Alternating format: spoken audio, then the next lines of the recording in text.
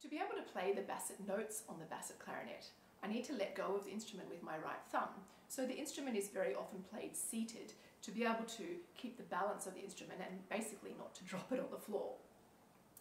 I'll just demonstrate very quickly for you the notes which are existing on a normal clarinet, and then the few extra notes that I have on this basset clarinet using the basset keys.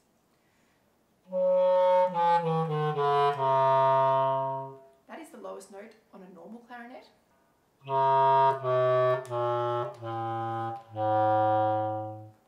And those are the extra 4 notes that I have on this basset clarinet for the Mozart Clarinet Quintet.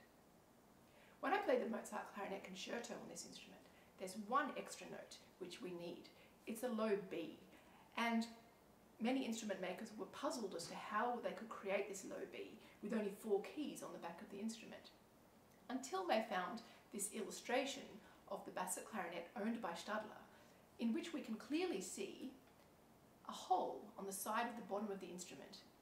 That was a real aha moment for the 20th century clarinet builders, because they finally could understand how Mozart intended that low B to be played.